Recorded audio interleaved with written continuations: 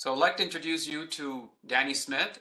Danny Smith is part of our AWS organization in the ML space. Danny is also part of the auto manufacturing group. And with that, Danny, I will hand it over to you to present on generative AI. Thank you. Thanks for having me, everyone. Nice to be here. So good morning and good afternoon or good evening, depending on where you are. Can you just confirm that you can see my screen? Yes. Yeah, all good. Um, so first of all, great presentations from my, from the predecessors on the menu on the agenda today. And I love seeing the democratization of technology, and that includes especially machine learning. I'm a principal strategist covering artificial intelligence and machine learning in the auto and manufacturing sectors globally. And so one of my passions is about democratizing AI and ML technologies to be able to make better decisions. And so, and especially better business decisions by line of business. And so, one of the more interesting technologies that we see emerging over the last 8 months, or at least gaining visibility into the public sphere in the last 6, 8 months, is generative AI. And so, we thought it might be interesting to kind of give you an update on some of the use cases within manufacturing industries, popular architecture options, and then other learnings to date. So I'll just dive right in. So there's no doubt that everybody is interested. And there's a lot of studies that show that people have survey results that say this is going to be a game-changing technology. Interestingly, not everybody agrees on how that works because we're early days yet, but I think this is not a surprise that all of you probably, your CEOs probably are hearing about this or have played with technologies in the consumer side, and maybe dangerously so. We'll talk about that in a minute. So there's a lot of exposure, right? So I think though, if we kind of peel back a little bit and say, okay, where are we adding value? In general, across all industries, we see generative AI being, very interesting in terms of helping people develop new experiences, productivity gains, new insights, creativity, etc. But I'd like to kind of focus on manufacturing. And so as manufacturers, we're always interested in, improving efficiencies and productivities. And then, if you take a step back, I've always been, I was well mentored when I was young in my career. And one of my mentors said, it's always better to help the profit center versus the cost center. And so the two concepts there are, if you can help grow revenues, that's fantastic. But saving money is not bad either. And so if we focus on these areas in manufacturing, we see generative AI showing up in some interesting areas, right? That places we haven't actually seen large growth using AI and ML technologies, which we'll talk about in a minute. So we see things like generative AI assisting legal teams, right, in reviewing documents, or product designers generating new designs. We see, generative AI accelerating the understanding of root cause analysis, and we'll talk more about these in just a moment. So there's all kind of interesting opportunities, and I want to pull your attention, and as previously stated, you'll get these slides. And so you can get the link easily. But there was a very good study that recently came out from the Manufacturing Leadership Council, a group I had the privilege to spend about 6 years with as a member in the past. And their study is on the future of AI in manufacturing, and it came out recently, it came out in June. And there's good reading and good insights across all of this. But one of the things they called out was there are particular functions within manufacturing that haven't really embraced the technology. And so if you think about it, it's fertile ground, to kind of look for improvements from this technology. And so places like procurement or legal or human resources are areas that have been underserved so far. And so a lot of these line of businesses look to generative AI as a way to kind of reap the benefits in ways that they haven't been able to do before. And so just some overall, kind of examples that we see in active projects is there's definitely text summarization and assistance, both internally and for external use, assistance for research, summarization of information, whether it's text or things in like knowledge graphs. We see um, uh, one of the more interesting use cases I'm going to spend a little bit of time on is we see it as in software development, right? And how you can accelerate code by using code generation features of generative AI. So there's a lot of use cases. Now, if we kind of look at some of the big strategic workloads that the automotive and manufacturing industries kind of focus their attention on, right? So there's in these days, most of us are software companies, whether we want to be or not, or whether we traditionally look at ourselves as a software company or not. So, the software defined product, if you will, smart operations, the customer experience, the engineering experience, right? If you look at use cases across this lens, you start to see some real trends. And I classify things as art of probable and art of possible. I'm a pretty pragmatic person, and so I like to focus on things that are probable that we're going to get great value on, or it's a more mature use of the technology. And so if you take a look at that versus the kind of generative AI models that are out there, you see some emerging trends. And so there's two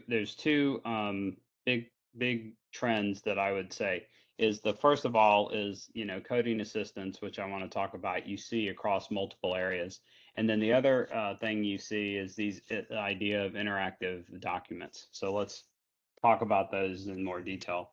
So I'll highlight again. You'll get the presentation, so you don't have to try to jot down this report. But there's a recent McKinsey report that talks about the value of using coding assistance to accelerate innovation. And so it's an interesting report. I'd highly recommend you read it.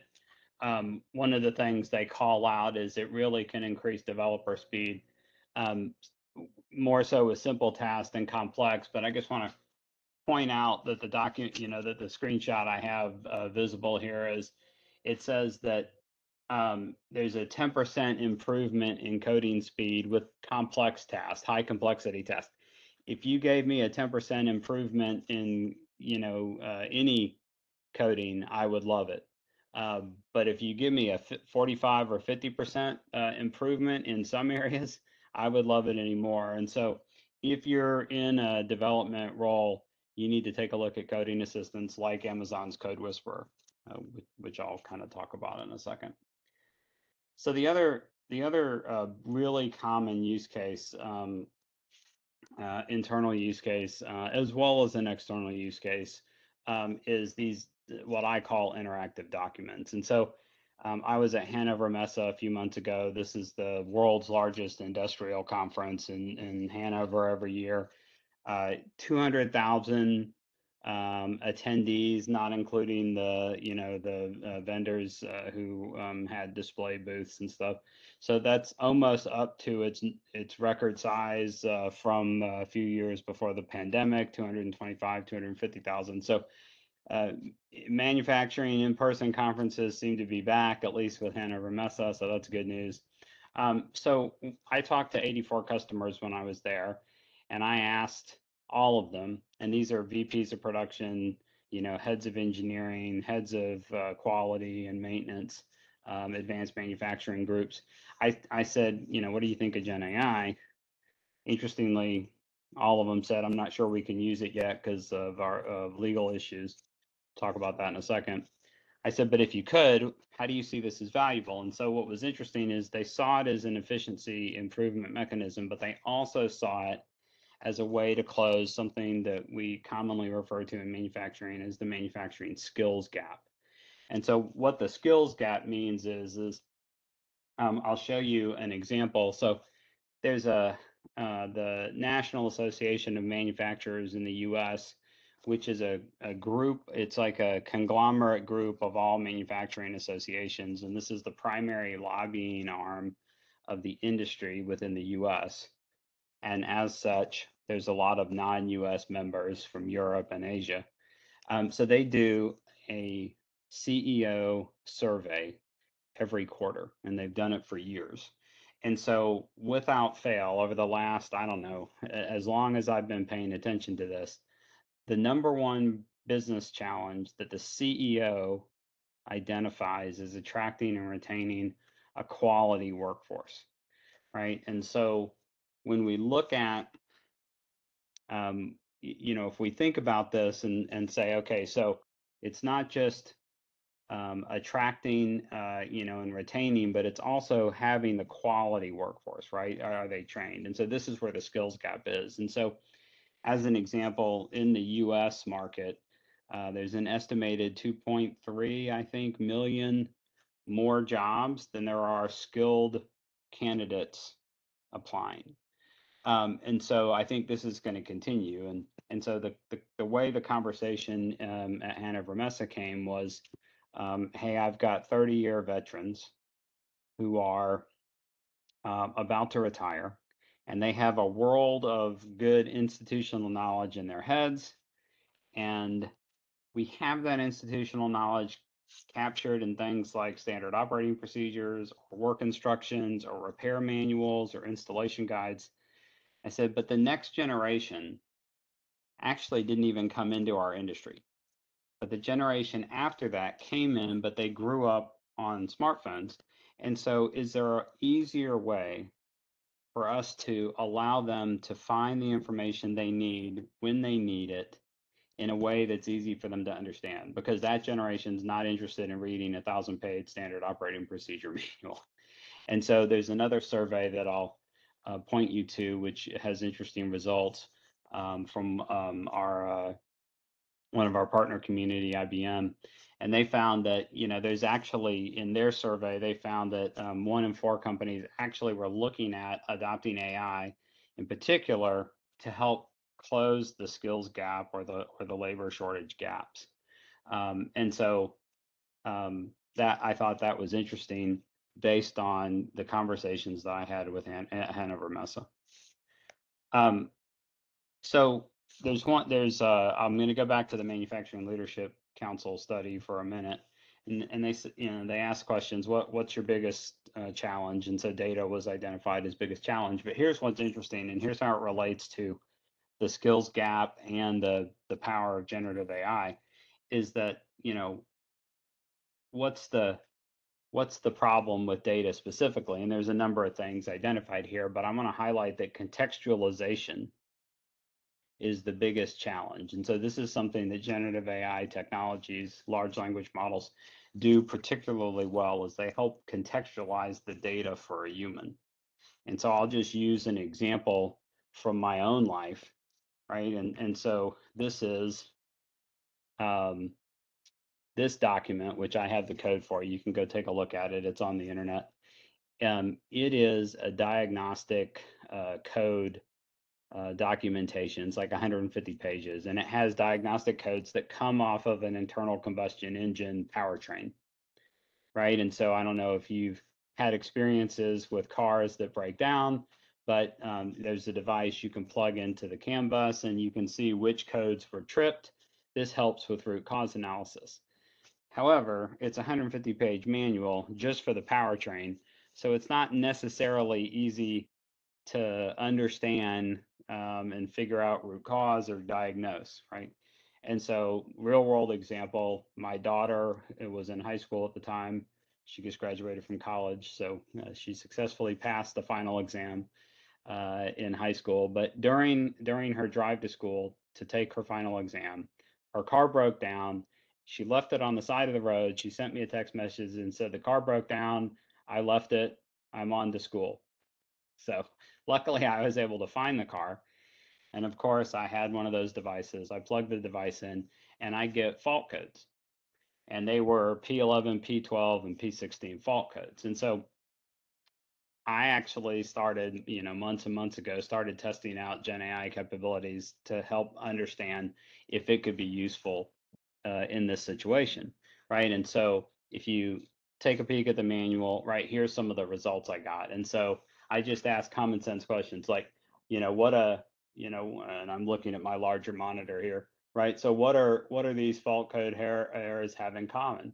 And they give good answers, right? And so what's interesting is like other things, from an internet search perspective, if you draw the parallel, you start asking different questions based on the information you see. And so you can have an interactive conversation with these documents, and the information is summarized and concise and accurate. So you can learn, you can do root cause, you can make better decisions, you can understand what it needs. And so this is just one use case that's popular across all manufacturers. And so if you haven't started looking at this already, I'd encourage you to do so, and happy to kind of help you think about things. So the most common question that I get is, how does it really work? Which we do not have time to talk about today. But what we can talk about today is, how can I make sure it provides good answers, right? Because manufacturing, we are a fact-based industry, right? We need to make sure that when somebody asks about these fault codes, as an example, we get good responses, right? And so there are different techniques that we can use for improving generative AI's ability to respond factually. Because one of the things about generative AI, so generative means it can make stuff up, which means it can make stuff up. And so sometimes making stuff up is referred to as lying, right? And so we need to make sure that if we need a fact-based answer, we get it. And so how do we do that? So there's lots of techniques. You've probably heard of some of them by now. So one of them is prompt engineering, right? And so prompt engineering is something like this. Like, what's a prompt? Well, the prompt is just a question you're asking. When can I have a meeting? If you think about that, that's not a good question, right?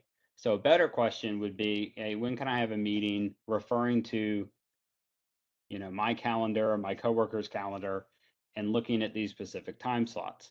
Now, when I say referring to, you need to help the generative AI large language model, in this case, refer to this document. And the way we do this is a technique called retrieval augmented generation. So this is a very common architecture to instill better responses in the large language model. And so we'll talk about it in more detail in just a minute.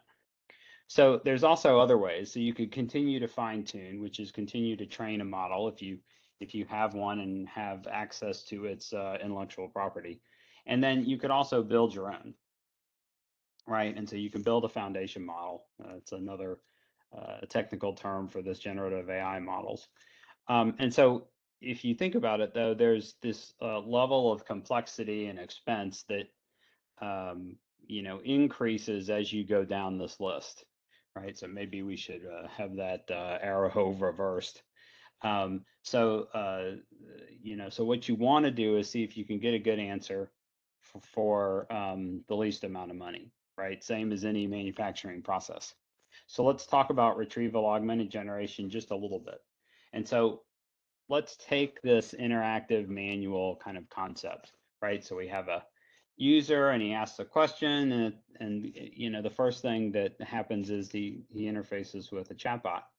And so behind the scenes, the chatbot has an agent mechanism, which is like action response, right? So agent mechanisms, and there are several. There's publicly available libraries like LangChain is popular. We have an agent mechanism within our Bedrock AI service for generative AI. So this agent mechanism, what it does is it takes on the role of saying, oh, okay, you have a question about this topic. Let's go search for existing data sources, right, within your organization that are relevant to this. And then that relevant data is passed back. And then the agent then sends that data source and your question to the large language model in this case. And it basically says, hey, large language model, answer the question after you've read these documents, right? And so when the large language model responds, you get a better answer. And so, not to review this now, but there's an excellent article on Medium that walks through some of the architectural options that you have available to you for the agent, for search mechanisms. You can use many, and of course, talks about large language models as well. So please refer to this later on when you get the presentation. And there's also lots of blogs on this topic. And so here's an example that you can take a look at that uses our own smart search capability in Kendra, Amazon Kendra, to be able to augment a large language model. Now, if you need to, and if there's interest, you can continue to fine tune a model that you have or to build your own. And so there are great examples out there. There's few manufacturing examples, but I want to highlight one that everybody can relate to that's not in manufacturing, and this is Bloomberg. And so most people know Bloomberg, right? If you look at a stock trader's desk, he has like 15 monitors, and about 12 of them have Bloomberg data feeds, right? So Bloomberg has an amazing 40, 50-year history of interesting financial data and market data available to them. So a rich intellectual property, which I'm sure they're continue to be interested in monetizing. And so what they did was they took an open source model and they continued to train it on their own data, and now they have Bloomberg GPT. And they did this using Amazon SageMaker. So you can read up the details on both the announcement of the product as well as how they did it and why they chose SageMaker to build the model on with those links. So I spend a lot of time talking to customers and especially their executive leadership around generative AI. And so they ask me, well, what have you learned so far? What should we be paying attention to? So let me review some of these things. So the one thing is what I would say is your data is where the value is, right? There's a tremendous amount of proprietary data that manufacturers have that you could potentially monetize either through internal use cases or external. And so just keep in mind that using or kind of leveraging a large language model standalone is interesting, but if you combine it with your proprietary data, it's magic. Right? And then the other thing that I would say is you have to understand the security of these things. And so I'm going to talk about these two things and then I'll continue with the learnings. So just remember, here's the thought that you need to keep in the back of your head. You need to combine the foundation model with your domain data to really be valuable. But what's interesting is that the more domain data you have, the less high-end the foundation model you need. So it seems like what we're learning, I'll talk about it in just a second, seems like what we're learning is that there are options for which foundation model is best based on these combining technologies. So let me talk about protecting intellectual property for a second, because your domain data is valuable because it's proprietary, nobody else has it. So in order to protect this, if you are combining your data with a public or open source foundation model, it's pretty straightforward. Because it's public, you can take that foundation model, take a copy of it, put it inside your account, combine it, and then it's all protected in your account. If, however, you're using a proprietary foundation model, right, and there are model builders out there who have great models, right? But if you're using a proprietary foundation model, you need to think about this as almost like an escrow account, where you need to have the ability to take a copy of their foundation model, but they're not going to want you to see the proprietary information of their foundation model. So you have to put it in this escrow account. And the same way, you need to bring your domain data into an escrow account. And the mechanism that you're building this needs to be able to do the work within the escrow account without letting the intellectual property leak out either way, right? So pay close attention in this area. And we're happy to, explain further and dive deeper in this area for you. So if we go back to these learnings, there's a lot of interesting learnings coming out in the last 8 months or so. So what I would say is first and foremost is probably you need to build up some expertise in this and learn about it because it is an emerging technology. And so you need to kind of just, create organizational muscle and start experimenting. And so you understand how to, operate better. This includes including your legal team. By the way, especially if you have external use cases, getting your legal team involved early so they understand how these models respond, behave, how you can control them, how you can protect your intellectual property, et cetera. The legal team will need to take a look at that. Don't wait to the last minute because otherwise you'll find that your timeline maybe triples if you introduce the concept and the answer without early legal review. So I want to cover a few of these things, right? And then you can always reach out to me individually for more information as it makes sense. The first one is, so like you saw in previous presentations, right, with uh, my colleagues or our customers speaking, there's a lot of good AI ML technology that's already out there. And so one lesson that I want to highlight is don't think of generative AI as a complete magic button, right? It doesn't solve all problems. It's not like, the answer to everything. There's a really good report. Again, you have the link here when you get the deck. You can read it, and I would encourage you to. But this is from Altman Solon, and they highlight that Gen AI is really good on core, what they call core capabilities, but I want to highlight what they say it's not good at, right? And so if you want to do anomaly detection as an example, where as an example through Monitron or Lookout for Equipment, use those technologies. They're already established. They do a great job. You don't need to try to throw that into Gen AI. So that's the first thing. Be aware. The second thing that I'd like to call out is there is definitely a trade-off on quality, cost, and performance or latency, right? And so right now, everybody's focused on the quality of models, but not on how much it costs to get the quality. And so I think what we're seeing from our customers is as they experiment with combining domain data with different foundation models, some cost more than others, that which model is best tends to be a shifting target. And so here are a few factors. So one is what the best model is dynamic anyway, right? And so when OpenAI's Chat GPT based, the thing that Chat GPT is based on was their 3.5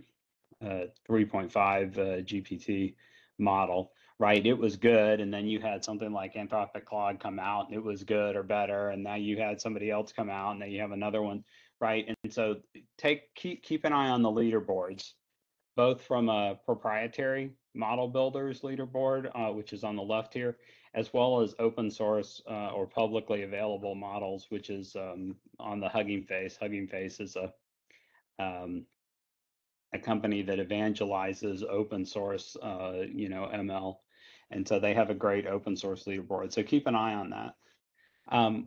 We get a lot of questions on which model is best. And I think I would refer you to Stanford University's Helm site. So Helm is holistic evaluation of large of language models, excuse me. And so they compare these models. And so it's another way to look at a leaderboard.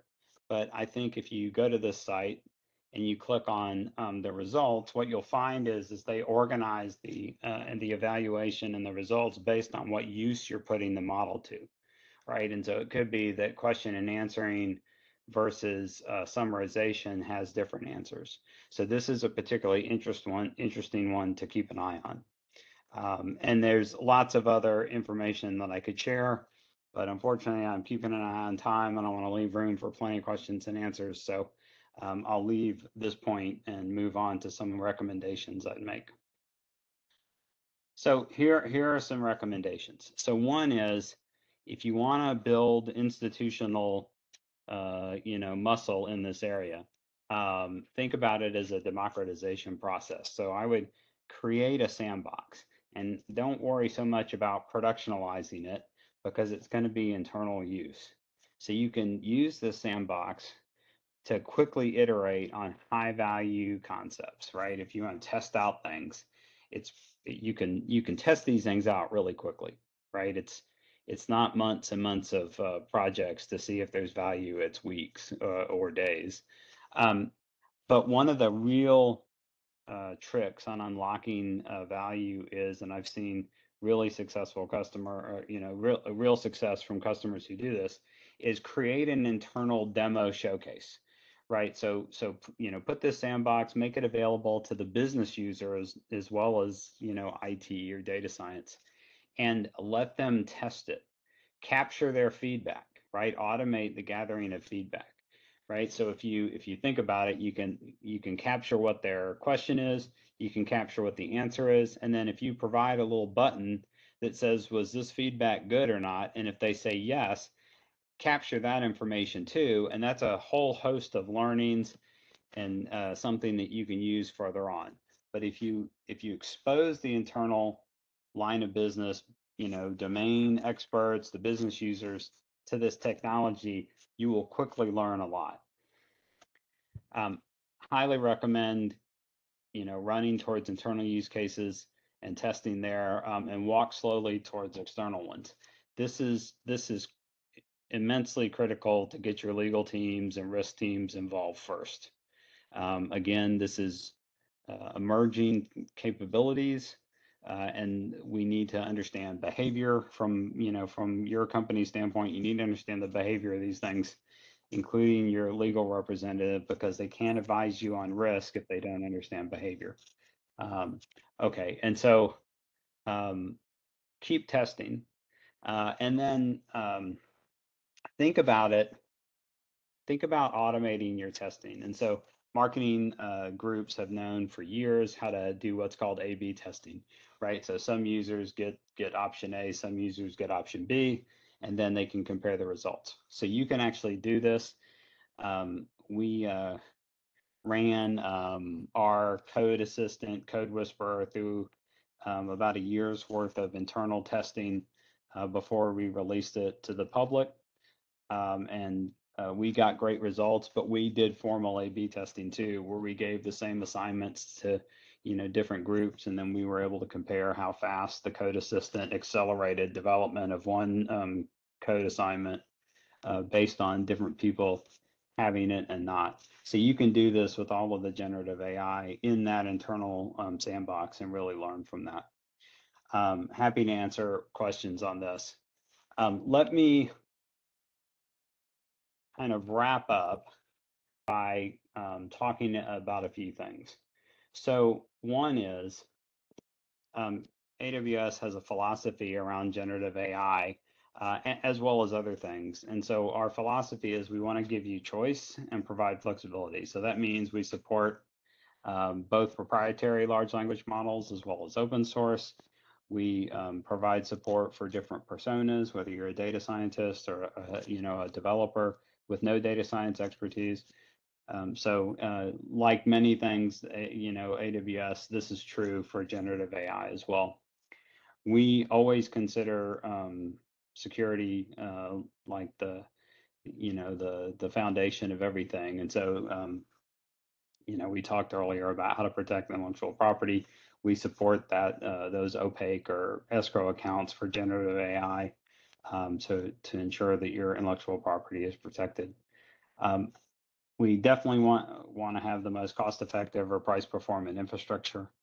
And then really our customers always ask us, can you make it easier to build these things? And so we'll talk about how we do that. And then we're going to roll out generative AI everywhere, but I want to highlight 4 things since we have limited time. So one is for flexibility and choice and in a secure environment. We have 2 ways you can build Gen AI applications. So one of them is we have Amazon Bedrock, which has gotten a lot of press lately. This is a large language model and agent functionality wrapped up in an API, right? So if you're not a data scientist, you can still take advantage of it very easily with just an API call, and you can embed it in your applications and enhance their value. So I would encourage you to kind of take a look at Amazon Bedrock. Excuse me. If you're a data scientist and want more control or need more control, if you want to continue fine tuning because you have a large amount of monetizable data, if you want to create your own large language model, or if you just need to be able to use open source models, we have part of Amazon SageMaker, which is our managed service for developing machine learning applications. Think about it, to use a manufacturing example. SageMaker is a high-speed assembly line for developing AI and ML.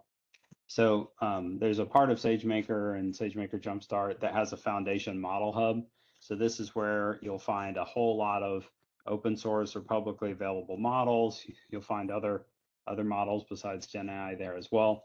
So if you need more control and have that expertise, you can leverage it there. I'll bring up a couple of infrastructure services because I think they're really important. So we design our own chips specifically to be highly efficient at machine learning workloads. And so I'll highlight the Trainium chip as well as the Inferentia 2 chip. And so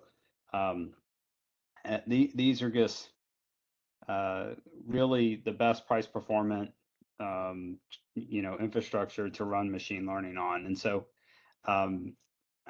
reach out to us and we can explain further, but they're designed from the ground up for efficiency in both training and in inference. And then finally, one example, a very powerful example of generative AI powered solution, right, is our code assistant, which is Amazon Code Whisperer. Internally, when we used it, we found on average a 57% improvement in speed of development with no drop off in quality. And so that's a heck of a efficiency accelerator lever for everyone to use, given how much software development we all do. So here's my recommendation. One, go take a look at Amazon Code Whisperer immediately, right? It's if you can get 50% improvement in development speed, that's going to be worth a lot. I would highly recommend you to build institutional knowledge, build muscle around understanding how to embed these foundation models in your processes. Do that through taking a look at Amazon Bedrock or SageMaker Jumpstart if you need to. And to get started, I would highly encourage you to just start doing POCs. But if you need help, one of our leaders publicly announced a month or so ago that we've got a $100 million investment in a Gen AI innovation center to help you do this. And so would highly encourage you to reach out to us and explore how our expert innovation center can help you kind of learn and progress. So I've covered a lot of stuff. I think it's time for a Q&A, so I'll pause and see what questions you have.